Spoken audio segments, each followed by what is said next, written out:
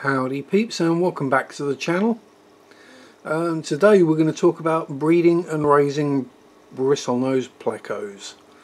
Now, a few people have asked me how I do it, what I do for some reason. So I thought I'd do a quick video and explain what I do.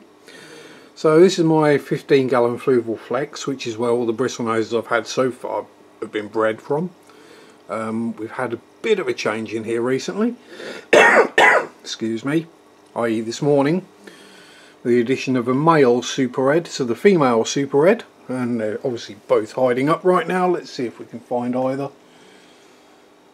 They're not in their normal, Ginger's not in her normal hidey hole. They're not in the cave, are they? That would be a so yeah, believe me, there are a male and a female in here somewhere. Ah, there we go. There's the boy down the back. Ginger is, oh, there she is. Excuse the watermarks on the tank, but there's Ginger, female super red longfin. So once your bristlenoses get on, as it were, now assuming of course you have somewhere suitable for them to lay, which in my case in here, excuse the glow light down here that can't tell what species it wants to be or colour, we have a pleco breeding cave.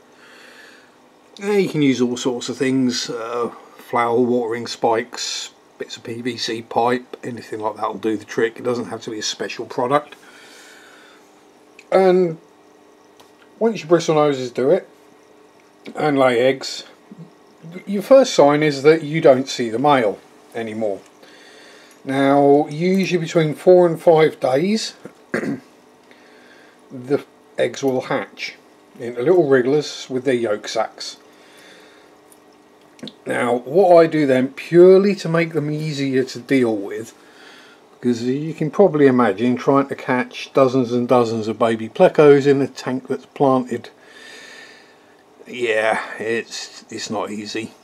So what I do is, once I notice that the babies are wrigglers rather than just eggs, I grab the cave, normally fight the male to get him out of the cave because he doesn't want to leave, he's looking after his babies, and then I empty the cave into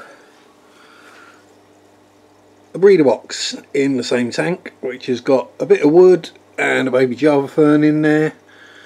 The gravel comes from whatever was in the bottom of the cave when I emptied it out. It can take a bit of emptying out, they can get stuck in there, or they do stick to the cave.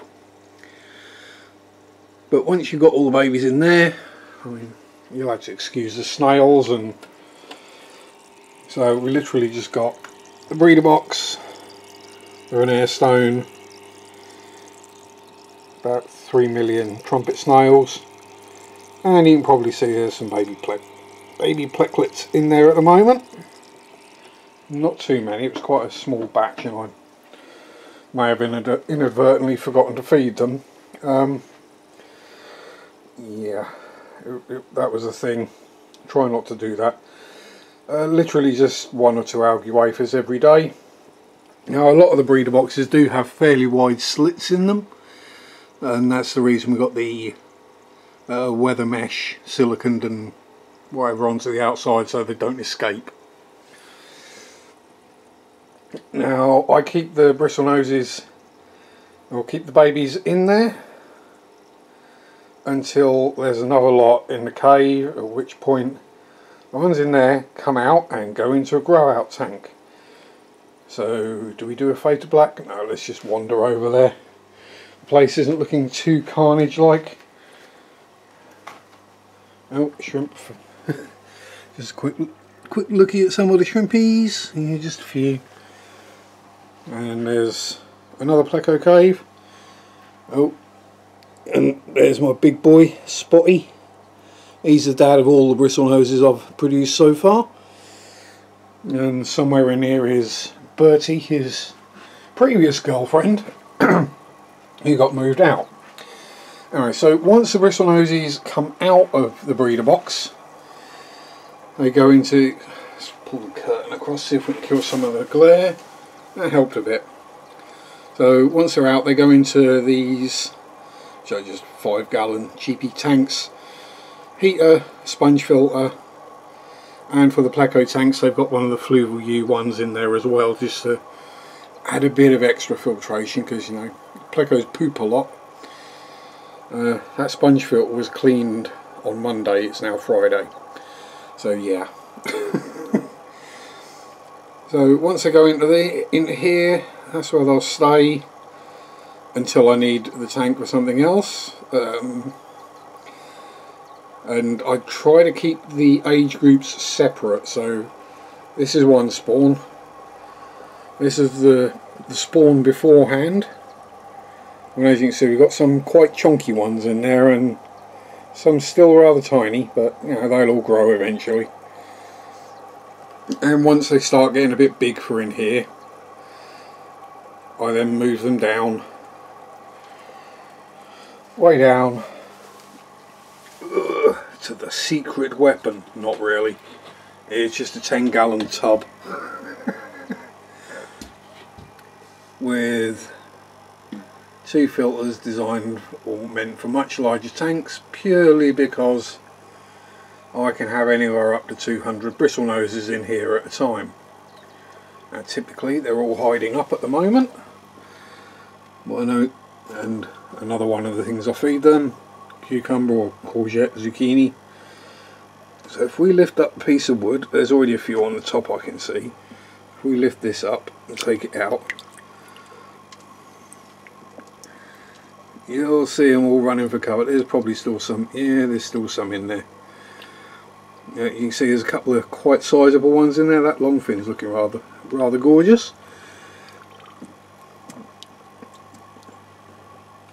And so as long as they've got a bit of wood, plenty of filters, food and a bit of mulm, they're perfectly happy. They don't take any more looking after than that. I'd say this one, literally just chuck a few algae wafers in every day and job done. Then once they get to the magic size, which in the case of Bristlenose is around an inch. Well, the shops say an inch. I try and go 1.5 inches. That way the fish are bigger, stronger, better able to deal with the trials and tribulations of moving different tanks, different houses as it were. Also try not to get Malaysian trumpet snails in the tank. Yeah, I'm going to have a clear out in here because there's bloody hundreds of them again. So yeah, as I say, once I get up to size, I get taken to the local fish store. In my case, I am known now as the Bristlenose guy, and they get sold. The same goes for basically everything in this rack. Next one I really want to get rid of is these guys. I say get rid of, sell. It's cribs, and I've still got 20 or 30 in there. But you know, numbers are going down. We're gradually selling them off as they get bigger. And there we go. Sharpie's basic guide on breeding Bristlenoses. As long as the adults are happy and old enough, and you know you've got a boy and a girl, and they got a cave, yeah, at some point they'll put on the Barry White and get it on. And once that happens, I mean, it can happen every 4 weeks, so be prepared. You might get overrun if you're trying to breed Bristlenoses. But if you're not trying and it does happen, this is more of a guide of how to keep them alive and how to grow them on. And yes, so thank you very much for watching. Don't forget the usual like, comment, subscribe, all that good stuff. All the things they know, I know it's kind of passe, cliche, but they do help the channel out. You know, the more you get, the further up the YouTube rankings you go, as for when someone searches for something, your video is more likely to turn up. Because you can't do every video on something nobody's ever done a video on before. Really quite difficult now. So anyway, with a wet hand, thanks for watching. Enjoy your Bristlenoses and your hobby. Peace out. That way round. Rock on. Bye bye from me and Cookie Monster and the Bristles. Bye bye.